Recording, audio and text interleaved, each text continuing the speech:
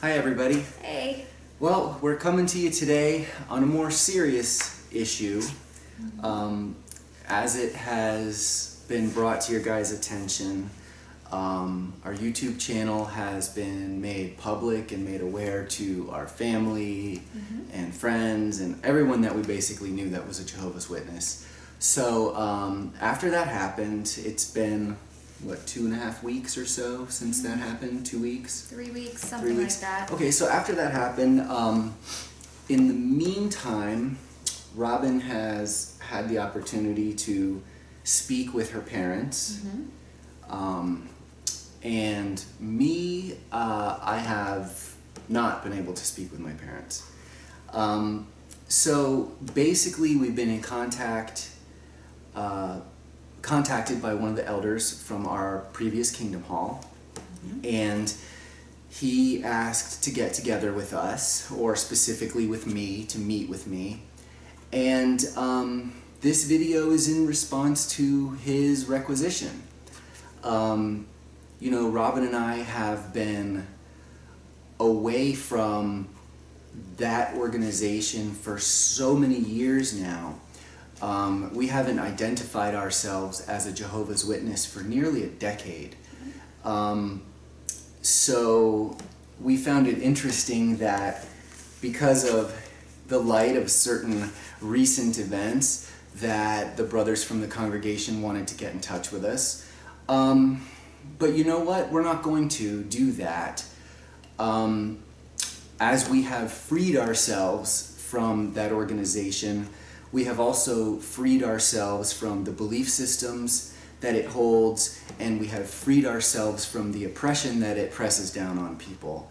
Having said that, we no longer recognize the authority of this organization. And because we are not Jehovah's Witnesses, I see no need to meet with you. So as we know what will happen, the brothers will do what they need to do, and regardless of what we say, what's going to happen is going to happen. So that's basically it. We don't feel a need to meet with the brothers. We wanted to kind of do this in a video format, specifically because we've heard so many stories of other people who have had bad experiences with meeting with the brothers, being made to feel ashamed, asked very personal questions, and we just want you to know that you have rights as a human being, not just rights as a Jehovah's Witness. You have rights as a human being that other human beings do not have the right to impose upon. So if someone asks you questions that make you feel uncomfortable, you don't have to answer them. If someone wants you to come meet with them to talk about something that they feel you've done wrong and you don't want to do it, you don't have to do it. Stand up for yourself and know that you are a person worthy of dignity and worthy of respect and worthy of being treated kindly and loved. And if you do not want to put yourself in a situation that you have to answer to a group of men that may not treat you with those qualities, then you are under no obligation to go. We really have only ourselves to answer to in this life. And, you know, it's important that we treat other people well, but it's also important that we understand our rights and treat ourselves well. So having said that, Robin and I have prepared a statement that we are now going to read. Right. Robin? Okay. For the past 10 years, we have not been active Jehovah's Witnesses, nor have we identified ourselves as such.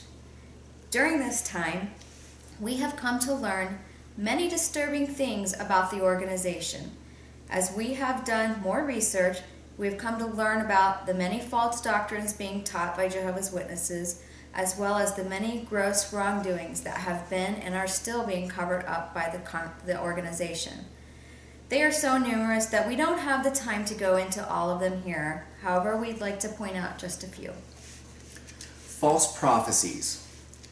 It is a historical fact that the organization has purposely tried to distance themselves from, cover up, and literally deny the fact that they have made false prophecies throughout their history as an organization. Not only have they denied they made false predictions, but when these predictions that they made failed to come true and members were disappointed, they subsequently blamed the followers for misinterpreting the Watchtower's own words. They blamed the members for being too eager for the end to come and mistakenly believing that the end would come by a certain date. Many of these individuals sold their homes, went into financial ruin, put off having children, gave up furthering their education because the Watchtower organization convinced them that the end was imminent. The Watchtower convinced them that they would never use the skills that they would learn in pursuing higher education, and that it was a waste of time. This caused them also to believe that they would never have to pay back their loans, leading many to take out second mortgages on their homes, rack up credit card debt, as well as other personal loans in order to spend the remaining time in this system as unpaid full-time pioneers in service to the organization. The Watchtower has taken no responsibility for the countless lives they have ruined due to these false predictions. Included with these false prophecies would be the lie pertaining to the fall of Jerusalem in 607 BCE, which is the beginning point for how they calculate the 2,520 years based on Daniel's prophecy of 7 times. This leads them to the year 1914, a primary doctrine of their religion, as they continue to publicize that this was the year Jesus began his invisible heavenly rule over the earth. Now, another prophecy that they have made has failed to come true. The end did not come during the lifetime of the generation of 1914. So now they claim to have new light on this doctrine. Now they have a new and improved explanation of what Jesus meant by the word generation. He must have meant overlapping generations, because we all know that when God told his prophets what he was going to do, he was never clear about what his words actually meant. Blood transfusions. Your stance on blood transfusions is also unscriptural and has led to the deaths of untold thousands of people, including children. In recent years, you are allowing your members to accept blood fractions. Where does one obtain blood fractions? Only from donated whole blood. This is the epitome of hypocrisy within your religion. Blind guides who strain out the gnat yet gulp down the camel. God doesn't require human sacrifice in order to worship him. He requires mercy, not sacrifice. Human life is sacred, and every instance where a human life was on the line, Jesus showed mercy. He didn't demand sacrifice of human life. Association with the United Nations. This fact was a complete shock to us. After decades of Watchtower publications rebuking the United Nations as being the wild beast of Revelation.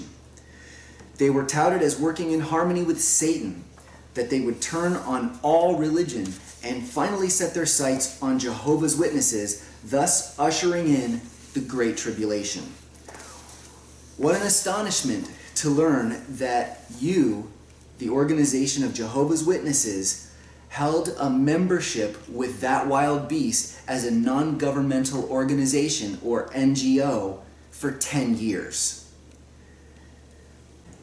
Then to learn that after you were exposed by a British newspaper for this, you lied about your reason for membership, something that you continue to do.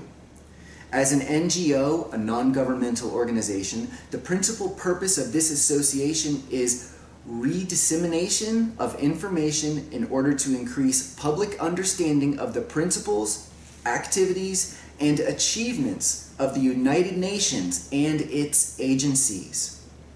You also had to agree that you shared the principles of the UN Charter when you signed. How hypocritical. Shunning practices. Not only is this yet another unbiblical practice. Incidentally, it was condemned by Joseph Rutherford as a pagan practice when he denounced the Catholic Church for their practice of excommunication. But it is also a violation of human rights. Article 18 of the Universal Declaration of Human Rights, adopted incidentally by the United Nations in 1948, states that everyone has the right to freedom of thought, conscience, and religion. This right includes freedom to change one's religion or belief. Article 20 says, no one may be compelled to belong to an association. No one may be compelled. The Jehovah's Witness organization does not respect these basic human liberties. They coerce their members to remain within the organization by imposing a nearly unbearable cost for leaving. The penalty for leaving is enforced systematic shunning by family and former friends. This shunning practice has detrimental effects on relationships, especially family relationships. It literally tears families apart, and the effect of shunning can be devastating on the individual who has been shunned, leading some to even end their lives by committing suicide. The threat of losing your family relationships causes many to stay in the organization despite their intense desire to leave. The cost of leaving is so detrimental that it is obvious that Jehovah's Witnesses do not have freedom of religion, thus being in direct violation of the Universal Declaration of Human Rights. And finally, the rampant pedophilia within the organization. This is a problem throughout the world in many religions and organizations. However, you have set up policies and procedures through your two-witness rule that have protected pedophiles, and it has created a perfect haven for them. The two-witness rule is also unscriptural, as there was a law protecting a victim of rape if she was raped outside the city when no one could hear her cries for help. While it is true that you now report in states that have mandatory reporting laws, this should have been your policy from the beginning. It is so inconceivable to us that you still consider these acts as sins rather than crimes.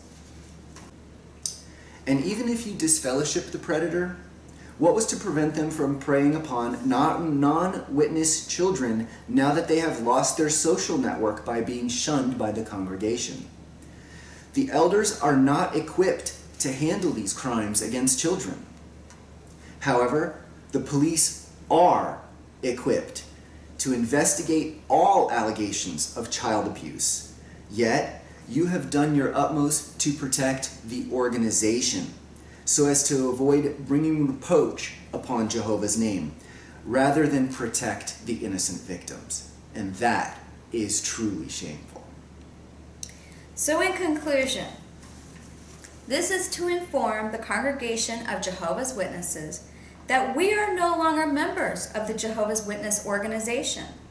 We are disassociating ourselves from the organization, and we request that our publisher cards be removed and destroyed. We also request that our names be removed from any type of membership cards or internal records from headquarters and the local congregation.